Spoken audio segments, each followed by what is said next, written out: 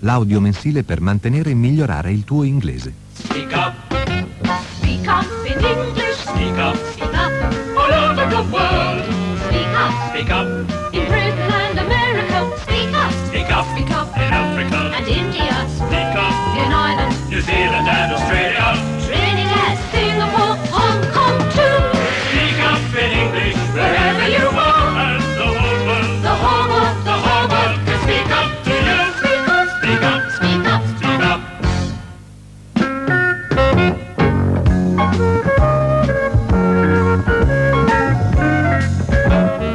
The Speak Up cassettes are designed to enable you to understand all the varieties of spoken English. On this cassette, you will hear an exclusive interview with Rex Cowan, one of Europe's leading explorers of sunken treasure, followed by The World of English, Armchair Detective, where you are asked to solve a new mystery, and The Grosskopf File. But now, here is Tom Boyd to introduce the Speak Up interview. Rex Cowan is one of the 2 or 3 professional wreck hunters in Europe today. I would normally have said treasure hunters, but he asked me not to, as he feels that the term treasure hunter has a mercenary and perhaps over-romantic sound to it that trivializes the seriousness and archaeological importance of his expeditions. What he does, in fact, is to discover the location of the wrecks, that is, the remains of ships which sank in the distant past, then lead a team of specialist divers using sophisticated scientific equipment and techniques, and bring up from the bed of the sea all the items and artifacts that have survived 200 or 300 years of salt water, sand, mud, and corrosion. Some of the things he finds are only treasures to archaeologists and museums, but other items are treasures in everyone's eyes, such as his most recent discovery off the coast of Holland, a complete chest containing 2,000 rare gold coins valued at nearly $500,000. Rex Cowan has found 6 or 7 previously undiscovered shipwrecks, one of them in Mauritius dating back to 1615. His speciality is hunting for sunken East Indiamen, that is, the sailing ships which regularly went back and forth between Europe and the Far East for trade during the days of European colonies and empires. Many of these great ships met disaster on the rocks, sandbanks, and reefs off the rugged coast of Britain and Holland, and Rex Cowan is a recognized authority on this subject, writing books and articles for magazines and giving lectures all over the world. Before he became a wreck hunter, he was for some 11 years a lawyer in London. I asked him why he decided to give up a secure career in a law office and take up a risky and sometimes dangerous life at sea. I didn't actually drop out from being a lawyer to become a wreck hunter. I woke up one morning and said, this is no way to spend the rest of your life, and if you don't stop now you'll get in a rut and you'll be unable to get out of it. So I decided to stop being a lawyer, but I didn't decide what else I was going to be. So I made arrangements with my partners, and I arrived home and said to my wife, here I am, I have no more job, no more function, I have to stick the stamps on my own envelopes. I don't know what I'm going to do, but I suppose I shall have to take the children to school in the mornings and help with the washing up. And what led you to start searching for sunken ships? I started to write for the newspapers, which is something I'd always wanted to do. And one day the Financial Times said to me, this Royal Navy team of divers has just found a shipwreck on the Isles of Scilly. Will you go down and cover the story for us? And that's exactly what I did. And when I jumped aboard the Royal Navy minesweeper, where all these men were, and spent a day with them, and saw what they were doing, I said, that's the life for me. And that's how it happened. Complete coincidence, accidental. I knew nothing about diving or wreck hunting or anything at all. I just knew that was the right smell, so I pointed my head in that direction. And how do you locate these ships? Do you do a lot of research? Well, the first thing is, of course, that you find them on paper. You find them in the archives, you find them in the libraries, you find them in the old dusty documents. When you found them there, then you translate that into physical action, and you start to look for them actually in the areas in which they're supposed to be, having got either a rough approximation or an exact position for where, at any rate, you think they are. And once you locate the ships and start diving, what objects do you find? Well, don't forget that these ships were really floating villages. Aboard them were perhaps up to 300 or 400 people. That's soldiers and sailors and merchants. And so they carried all their personal possessions with them, like a village. The voyages would take from 5 to 8 months. And then, of course, when they got to the Indies, they would need their personal possessions as well. So you divide the sort of material you find into several categories. There's the trading cargo. That could be anything, bricks, wood, lead, and of course on the East Indiaman, silver and gold.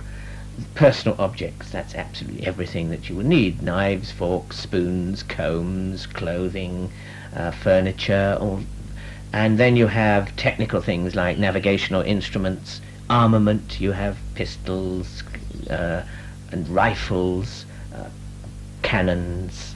Off the last vessel that we found, the Vliegenhard off the coast of Holland, we've recovered almost 200 bottles of wine, complete and intact, with the wine both red and white, and I'm told Madeira and sherry still in them, and almost drinkable. What's the most unusual object you've ever found? Well, I think probably the rarest object that we've found is the rarest objects are navigational instruments, very early navigational instruments for that period. Hadley's octant and a plane scale made by Van Curlen, one of the most famous cartographers. That's a sort of a slide rule. I think that the most remarkable things, the most exciting things that I found, the last exciting thing was the complete chest, wooden chest full of gold and silver. I must admit that's the most exciting and interesting, because it symbolized the conquest of the East by trading monies. It was much more the monies than the physical power, actually, that conquered the East. Is there great excitement when something is brought to the surface?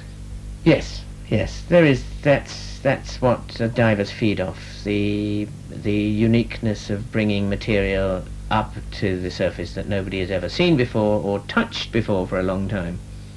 And if a remarkable object is found, even things like up in the Isles of Orkney on the Swedish East Indiaman, there were textiles coming back from India, and every now and again somebody would find a tiny piece, a few shreds of Indian textiles, and everybody would get very excited over even seeing those. So it's not just the treasure or the gold or the silver or the beautiful objects, and we find many beautiful objects as well.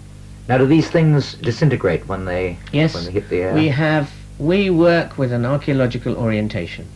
We have 3 academically trained diving archaeologists, and we have a team of conservators for conservation, because there's no point in bringing up things from the seabed that were just going to rot away. And we have in Holland a conservation laboratory now. Let me explain what we do. Before we touch anything, we carry out a survey of the seabed, of the remains we can see. It's what's called in archaeological terms a pre-disturbance survey, because once you start to dig into a wreck, you destroy it. So you have to get the information before you start to destroy it. You have to survey it. Then once we've surveyed it, we decide on our plan for what's called a controlled excavation. Then we start to dig in an area which we generally mark off with a grid so we can record where it came from, and we understand the context in which everything comes up. We get the stuff up by a variety of means: digging with hands, with small hand tools, or with chisels, using an airlift, which is just a great sucker that sucks everything up, sand and water up, or using sometimes small, very careful explosive charges so that you break away the material and can bring it up, whereas otherwise you couldn't detach it, because shipwrecks are baked into the seabed, some of them, like a big hard cake made of rock. It's a slow process, slow and expensive process, but that's the way that you retrieve the best for history, and that's the way that you actually get the most satisfaction. And then what do you do with the treasures? Well, we try to ensure that museums acquire them one way or the other, so that most of the cultural heritage, the historical heritage of the maritime periods, stay in the appropriate countries. So that in Holland, of course, the museums are full of material which I've recovered from shipwrecks, and 1 or 2 things are to be seen in English museums as well. Now, who actually owns these ships? Well, the Dutch ships, I enter into contracts with the Dutch government, who are the successor in law in Holland of the Dutch East India Company, so they own the ships, and they can deal with them, and they enter into contracts with me in which I get the ownership of the ships, and I give them a cut of what we get. I've read that your agreement with the Dutch government about the profits from the treasures you found on the ship the Vliegendhart caused you a lot of trouble in Holland, both with the Dutch press and public opinion. Why was there so much animosity? Well, we spent almost 3 years searching for this wreck, using a magnetometer, which is an electronic instrument that measures the Earth's magnetic field. We then spent another 2.5 years on surveying it and controlling the excavation carefully and setting up the whole archaeological historical complex with the Rijksmuseum in Holland and in the town in the south of Holland, Vlissingen, where we had our laboratory, our conservation, and where all the experts and the divers lived. By June of this year, it had cost somewhere in the region, the value of the work was almost a £250,000, a lot of money, and a great deal of risk and personal risk as well as work had gone into it. The Dutch government's contract said they would get 25% of the gross. That's 25% of anything that came out before any expenses came out of it. And at that time also, the site had been, our archaeological work had been destroyed 3 times by Dutch trawlers coming over trying to grab material from the site. And also, as we found out later, by Dutch divers. So we and the site was being attacked. We were running at a loss. It was costing us a tremendous amount of money. We were running it as a training school for the Dutch divers so that one day they could do the same things themselves, because it was mainly English divers who were involved. And we came to the point at which we just weren't going to carry on anymore. I went to the Dutch government and I said, firstly, we want you to help us protect the site, and secondly, we want you to give us a chance to recoup our costs. So we want you to reduce your commission for 1983 and 1984 from 25 to 10%.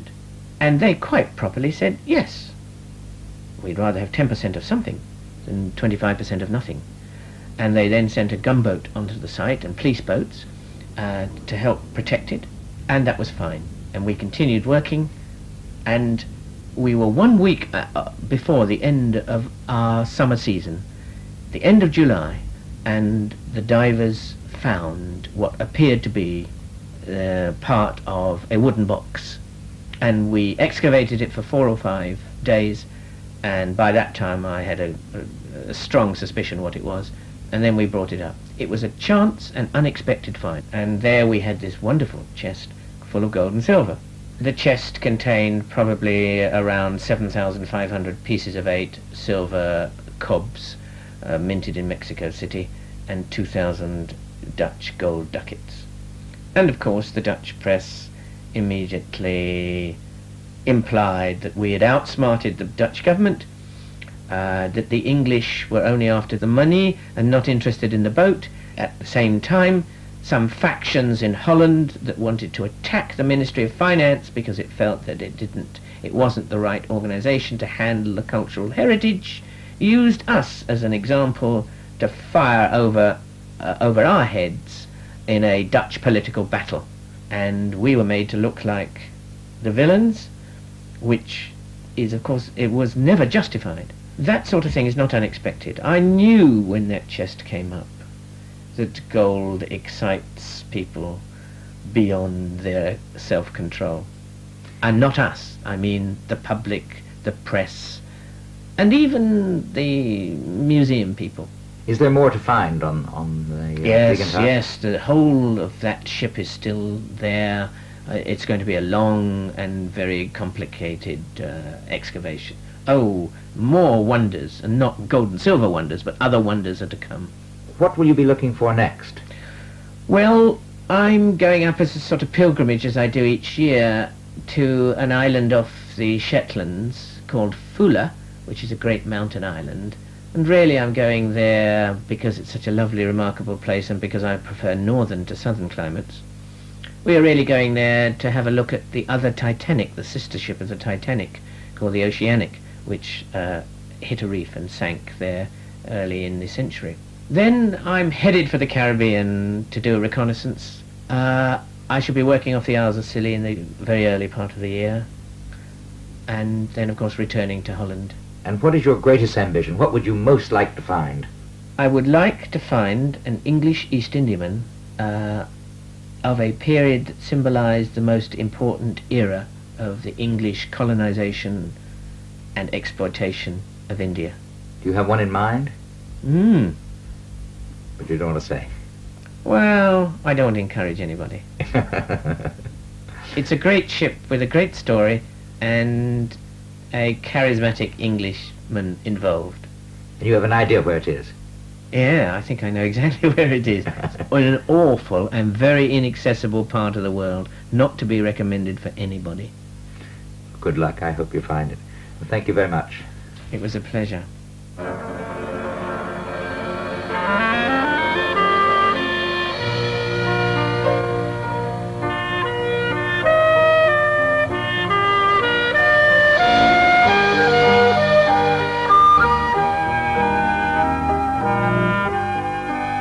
The World of English, Part 2 of the United States of America, in which you will hear American speech from all over the USA, as well as a selection of prose, poetry, and important writing from great American authors, and a concise history of the United States from its colonial beginnings to its present position as an industrial giant and superpower. Here is Part 2, continued.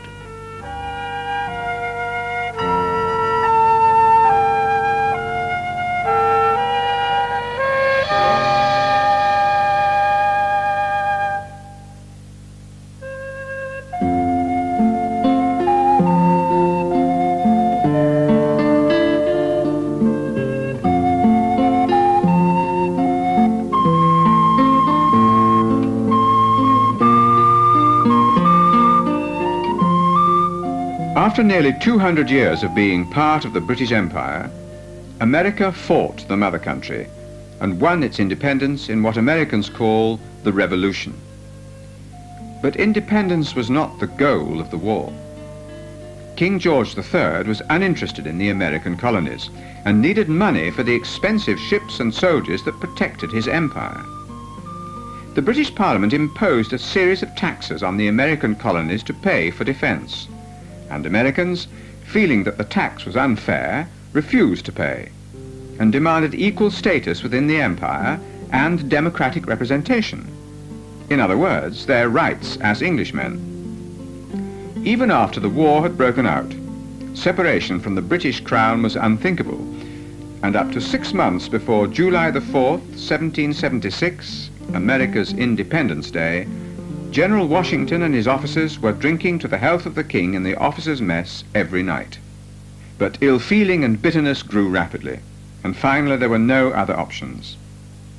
Thomas Jefferson was asked to write what is now the United States' most sacred and eloquent document, the Declaration of Independence. But in the course of human events, it becomes necessary for one people to dissolve the political bands which have connected them with one another, and to assume amongst the powers of the earth the equal station to which the laws of nature and of nature's God entitle them.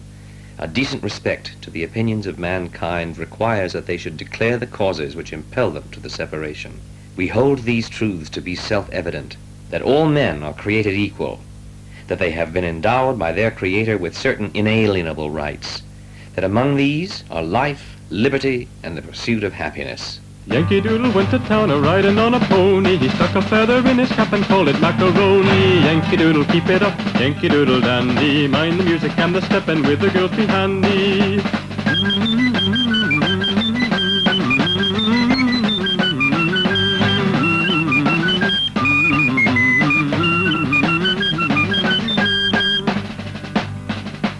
Yankee Doodle is the tune Americans delight in. We'll do the whistle, singer, play, and just the thing for fighting. Yankee Doodle, keep it up, Yankee Doodle dandy. Mind the music and the step, and with the girls be handy. In 1626, the Indians sold Manhattan Island to Dutch settlers for about $40, and it was called New Amsterdam. By the end of the 17th century, it was taken over by the British and became New York. But a certain amount of Dutch influence and several prominent Dutch families remained, one of which gave the US 2 presidents, Theodore and Franklin D. Roosevelt. Another became governor, but is best known today for the cigarettes that bear his name, Peter Stuyvesant. And yet another, the legendary Rip Van Winkle, who, in the story by Washington Irving, slept through the American Revolution. He went up into the Catskill Mountains, fell asleep for 20 years, and emerged to find everything changed. He now hurried forth to his old resort, the King George Inn. Over the door was painted, "The Union Hotel." Instead of the great tree that used to shelter the quiet little inn, there was now a tall, naked pole, and from it was fluttering a flag on which there was a singular assemblage of stars and stripes. All this was strange and incomprehensible. He recognized on the sign, however, the ruby face of King George III, under which he had smoked so many a peaceful pipe, but even this was changed. The king's red coat was painted blue, and a sword was held in his hand instead of a scepter, and underneath was painted in large characters, "General Washington." Well, there was, as usual, a crowd of folk about the door, but the very character of the people seemed changed. A lean, bilious-looking fellow with his pocket filled with handbills was haranguing vehemently about rights of citizens, election, members of Congress, liberty, and other words that bewildered Van Winkle. People crowded around Rip with great curiosity, and one inquired on which side he voted. Rip stared in vacant stupidity. Another short but busy little fellow pulled him by the arm and, rising on tiptoe, inquired whether he was a Federal or a Democrat. "Alas, gentlemen," cried Rip, "I am but a poor, quiet man, a native of the place, and a loyal subject of the king, God bless him." Here a general shout burst from the bystanders. "A Tory! A Tory! A spy! Away with him!" Rip cried out in despair, "Does anybody here know Rip Van Winkle?" Rip's story was soon told, for the whole 20 years had been to him as one night. It was some time, however, before he could comprehend the strange events that had taken place during his sleep. How that there had been a revolutionary war, that the country had thrown off the yoke of old England, and that instead of being a subject of His Majesty George III, he was now a free citizen of the United States. With the war over and independence won, the 4 million Americans rolled up their shirt sleeves and went to work to create the most prosperous country on earth. John Henry was a little baby boy, you could hold him in the palm of your hand. He gave a long and lonesome cry, I'm gonna be a steel driving man, Lord, Lord, gonna be a steel driving man. John Henry started on the right hand, the steam drill started on the left. For I let that steam drill beat me down, I'd hammer my fool self to death, Lord, Lord, hammer my fool self to death.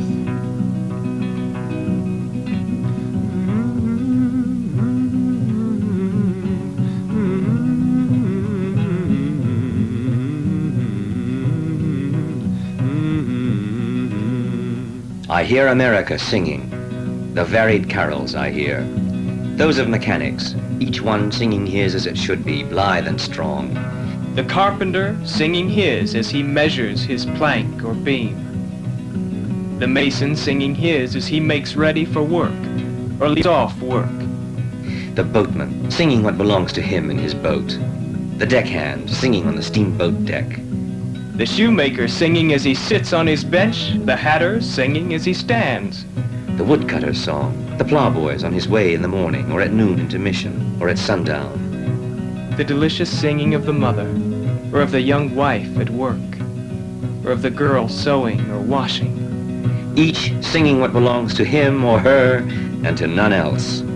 The day what belongs to the day. At night, the party of young fellows, robust, friendly, singing with open mouths their strong melodious songs.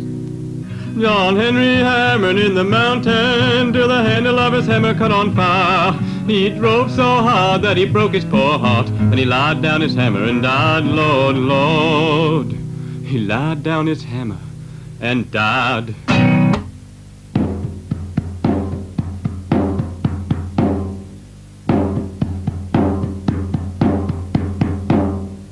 White man's relations with the Native American Indians began reasonably well, and they had been included in the Puritans' first Thanksgiving dinner. The American poet Longfellow describes how the Indians felt at the coming of the Pale Faces in his epic poem, The Song of Hiawatha. In a great canoe with pinions came, he said, 100 warriors. Painted white were all their faces, and with hair their chins were covered. And the warriors and the women laughed and shouted in derision. "Caw," they said, "what lies you tell us! Do not think that we believe them." Only Hiawatha laughed not, but he gravely spoke and answered, "True is all Iago tells us. I have seen them in a vision. Let us welcome them, the strangers, hail them as our friends and brothers, and the heart's right hand of friendship give them when they come to see us. I beheld, too, in that vision, all the secrets of the future. All the land was full of people, restless, struggling, toiling, striving, speaking many tongues, yet feeling but one heartbeat in their bosoms. Then a darker, drearer vision passed before me, vague and cloud-like. I beheld our nation scattered, weakened, warring with each other, saw the remnants of our people sweeping westward, wild and woeful, like the cloud-rack of a tempest, like the withered leaves of autumn."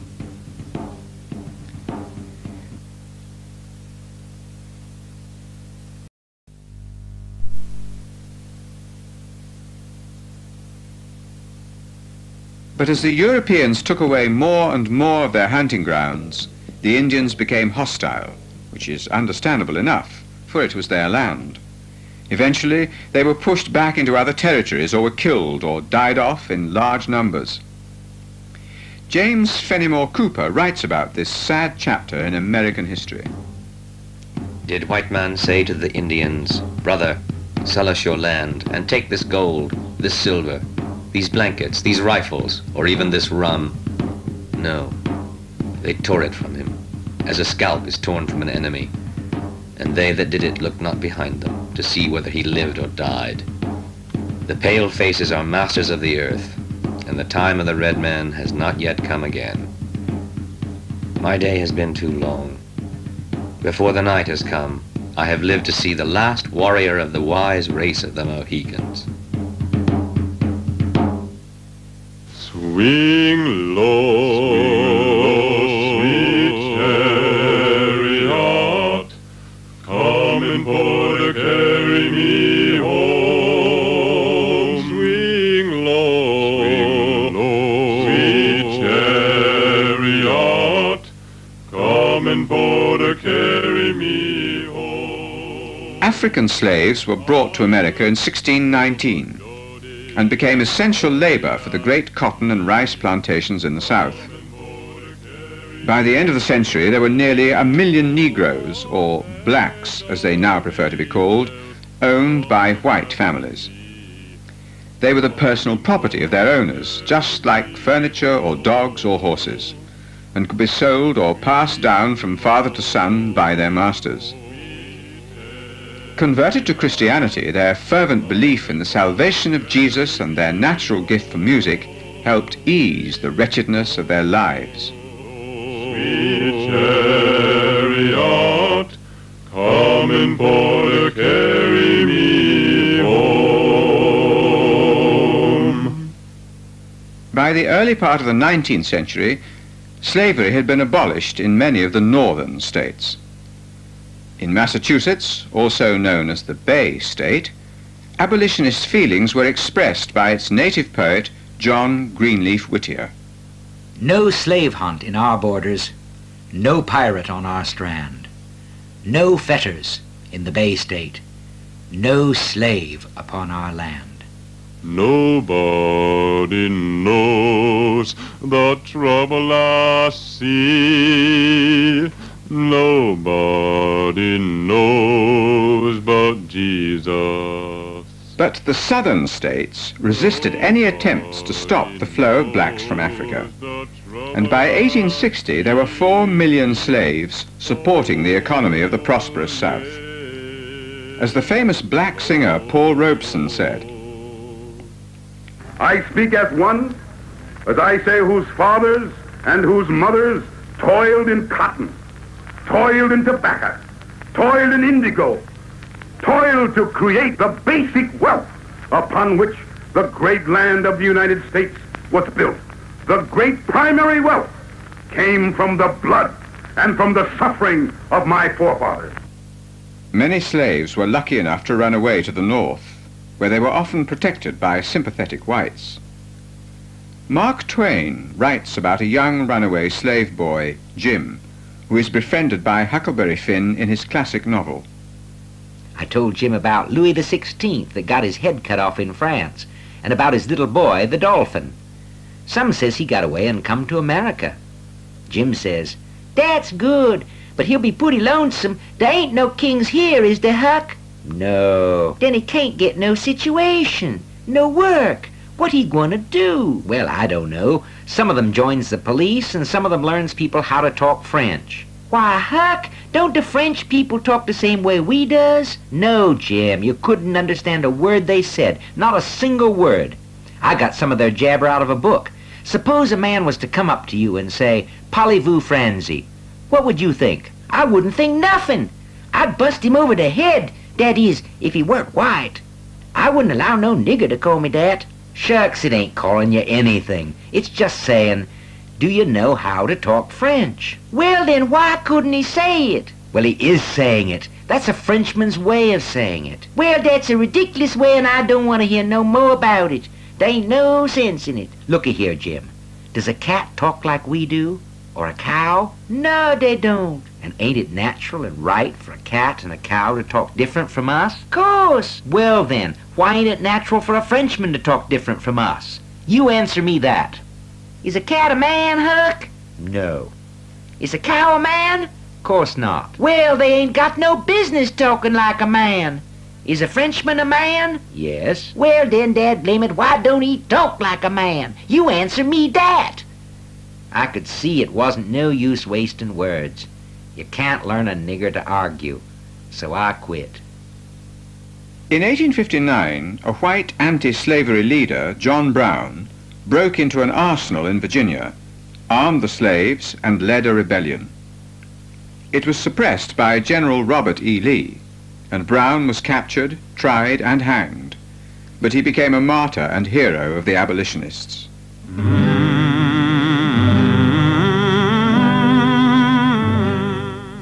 From Stephen Vincent Benet's poem, John Brown's Body, here are John Brown's last words addressed to the court and judge that sentenced him to death.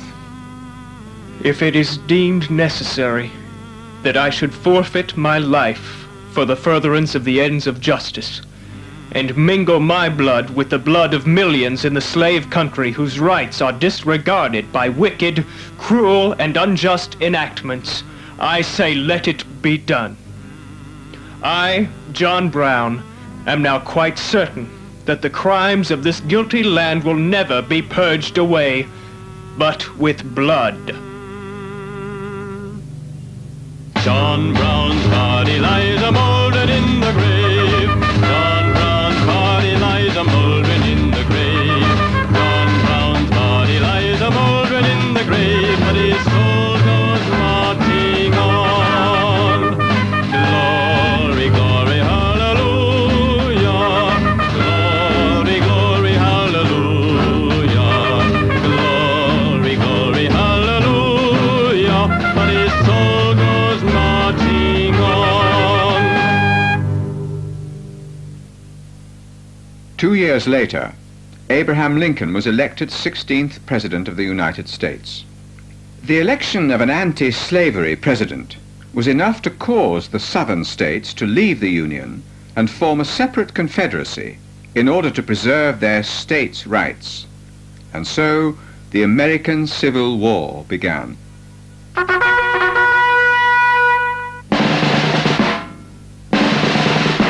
Beat, beat, drums blow, bugles blow, through the windows, through doors, burst like a ruthless force into the solemn church and scatter the congregation, into the school where the scholar is studying. Leave not the bridegroom quiet. No happiness must he have now with his bride, nor the peaceful farmer any peace, plowing his field or gathering his grain. So fierce you whir and pound, you drums, so shrill you bugles blow. It was 4 years before the northern armies were successful, the southerners were crushed, and slavery was abolished. The turning point of the war was the defeat of General Lee's army at the Battle of Gettysburg in Pennsylvania. Abraham Lincoln went to the scene of this victory and gave one of the most famous speeches in the English language, known as the Gettysburg Address. 77 years ago, our fathers brought forth on this continent a new nation, conceived in liberty and dedicated to the proposition that all men are created equal. Now we are engaged in a great civil war, testing whether that nation or any nation so conceived and so dedicated can long endure. We are met on a great battlefield of that war. We have come to dedicate a portion of that field as a final resting place for those who here gave their lives that the nation might live. It is altogether fitting and proper that we should do this. But in a larger sense, we cannot dedicate, we cannot consecrate, we cannot hallow this ground. The brave men, living and dead, who struggled here, have consecrated it far above our poor power to add or detract. The world will little note nor long remember what we say here, but it can never forget what they did here. It is for us, the living rather, to be dedicated here to the unfinished work which they who fought here have thus far so nobly advanced. It is rather for us to be here dedicated to the great task remaining before us, that from these honored dead we take increased devotion to the cause for which they gave the last full measure of devotion, that we here highly resolve that these dead shall not have died in vain, that this nation under God shall have a new birth of freedom, and that government of the people, by the people, for the people, shall not perish from the earth.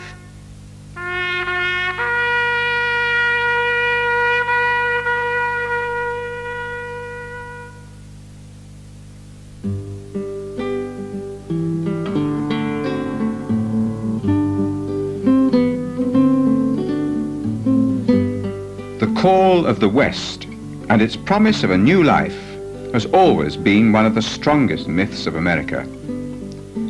Throughout the 19th century, Americans pushed the frontier further and further to the plains of Kansas, Iowa, and Nebraska, to the Rocky Mountains of Colorado and Wyoming, to the salt flats of Utah, across the deserts of Nevada and Arizona, and finally to the golden sunny shores of California.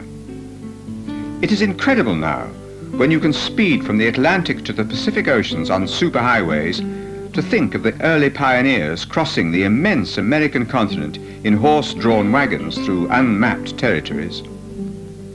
These brave souls endured unimaginable hardships, extreme temperatures, famine, drought, and Indian massacres to stake claims on land, search for gold, or simply to find a new life. "Go west, young man, and grow up with the country," said Horace Greeley in 1846, and thousands did. Did you ever hear of sweet Betsy from Pack, who crossed the wide prairie with her lover Ike, with 2 yoke of cattle and 1 spotted hog, a tall Shanghai rooster and an old yellow dog? Sing too-la, ooh-la, ooh-la, eh. Sing too-la, ooh-la, ooh-la, eh. They swam the wild rivers and they climbed the tall peaks.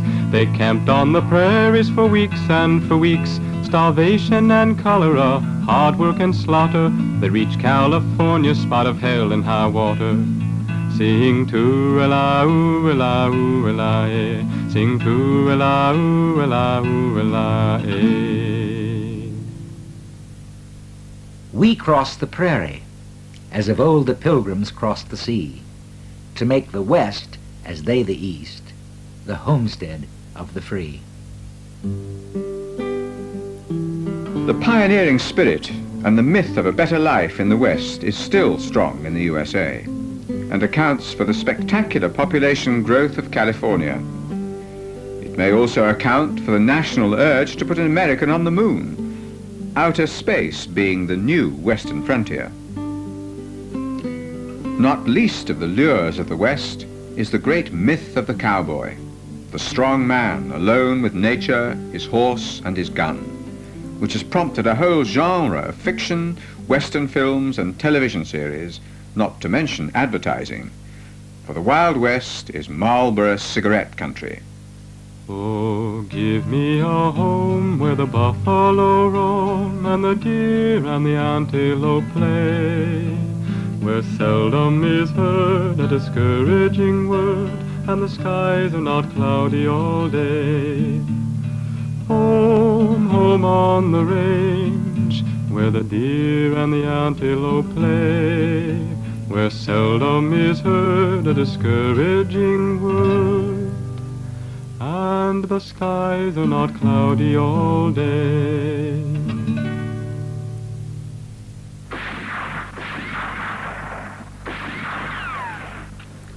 But the myth of the cowboy taking the law into his own hands and solving disputes with a Smith & Wesson revolver may have a lot to answer for in modern America.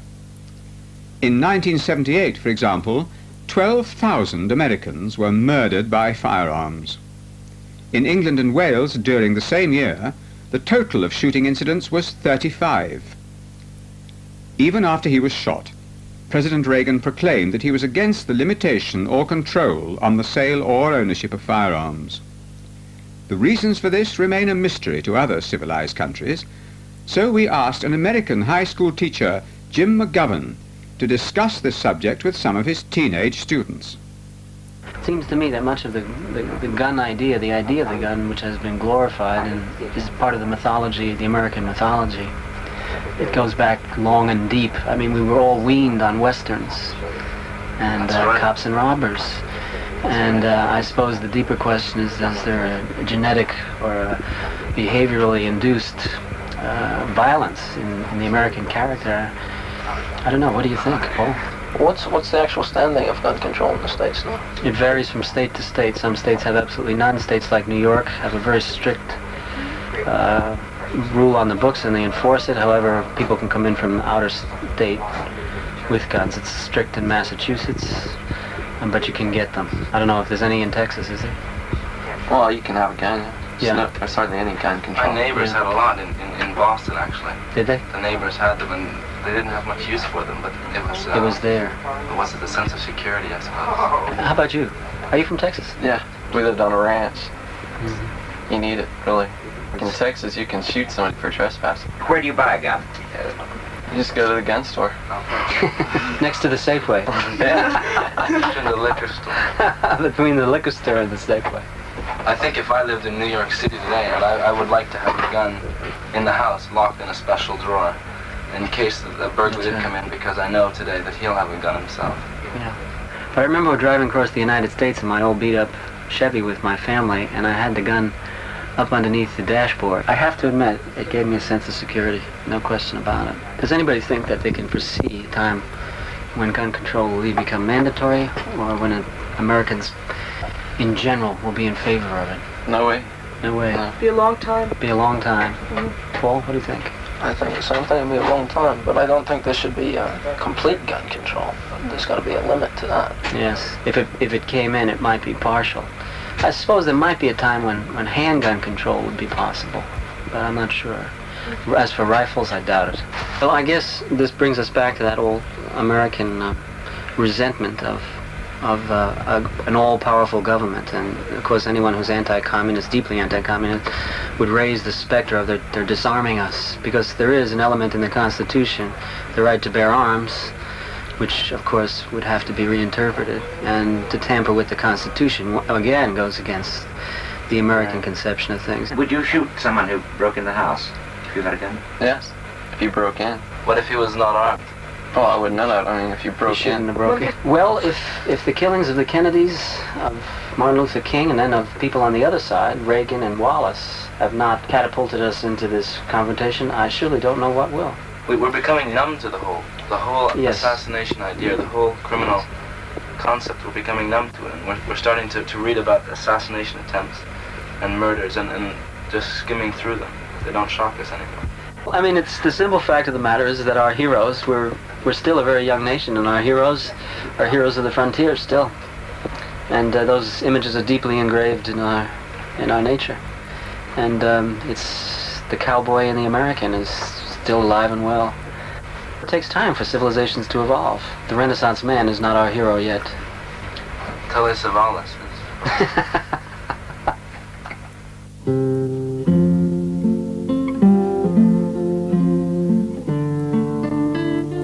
The United States is far too big and too complex to do it justice in 1 hour, or even in many hours.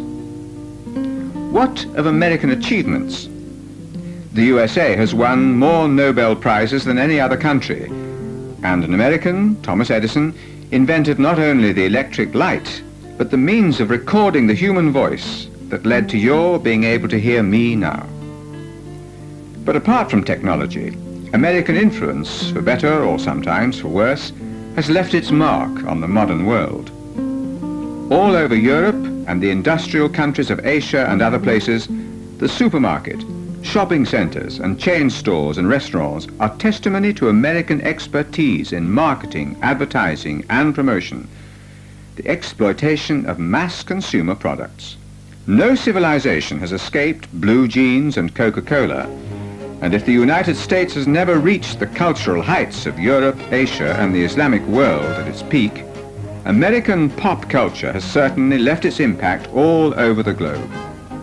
The simple fact that the United States can arouse among foreigners such strong feelings, both pro and anti, is a sure sign of the country's influence and position, which even its greatest detractors must acknowledge.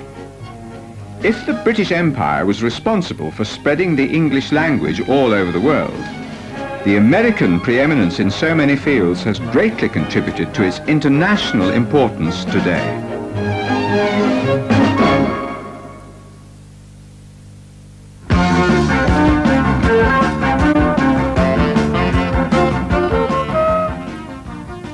And now the Grosskopf file.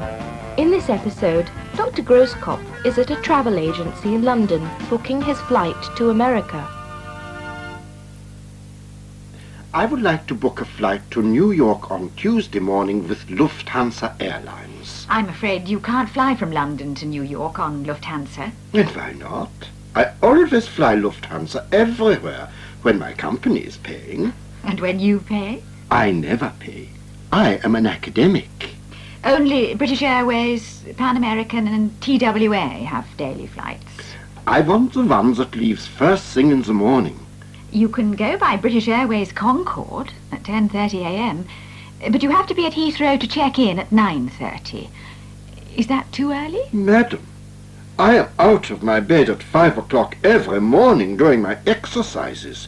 Stretch, 2, 3, bend, 2, 3. One way or return? One way. From New York I go back to Düsseldorf by Lufthansa. That's one way on Concorde, leaving London at 10:30 a.m, arriving New York at 9:30 a.m. I arrive before I leave. That is what you call making time. Name, please? Dr. Reinhard Grosskopf. Gross, that means big. Kopf, that means head. In English, I am Dr. Bighead. Are you paying in cash? Send the bill to Aquapet in Düsseldorf. I never carry money, just like your queen. I'm afraid we'll have to have payment before we can issue a ticket. Then here is a credit card. And here is your ticket. Thank you. And you have been so kind, I shall give you this little book for a present. Oh, thank you. Underwater Friends by Dr. Reinhard Grosskopf.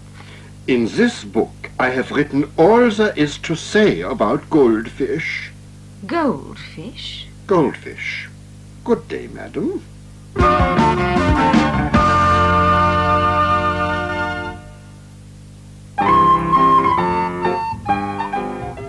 And now, Armchair Detective, where you try to solve the mysteries and murders in the small English village of Abington Frith. Can you solve this latest crime?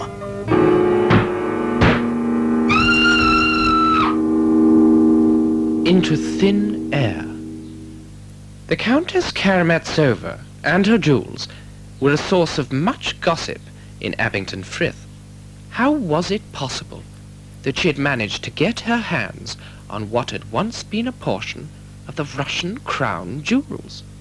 Professor Plum, Colonel Mustard, and Reverend Green spent countless hours in the perfect ace talking about what they could do if only they could get their hands on the gems.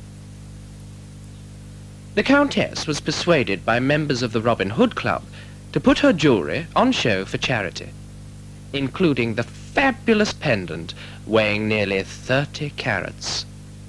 Being generous and trusting, up to a point, anyhow, and having over-insured them, she exhibited the jewels among the treasures at Tudor Close and let the good people of Abington Frith stare, touch, and hopefully envy.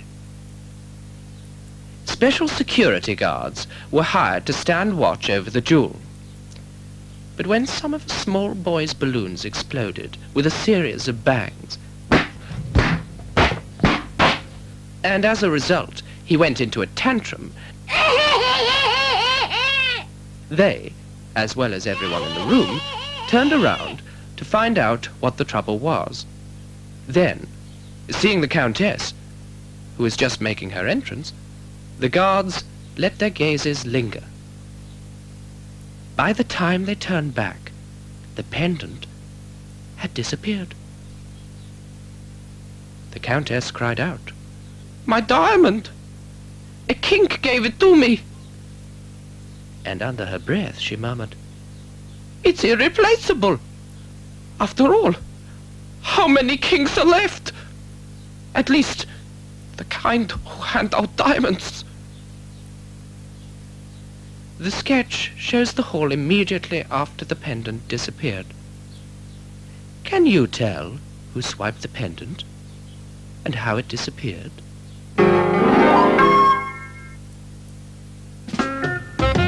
We hope that you have enjoyed the Speak Up cassette and have furthered your knowledge and understanding of English. The next number contains Tom Boyd's exclusive interview with the political thriller writer Frederick Forsyth, plus the world of English, Armchair Detective, and the Gross Cop file. Hear it all in the next issue of Speak Up. Speak up in English wherever you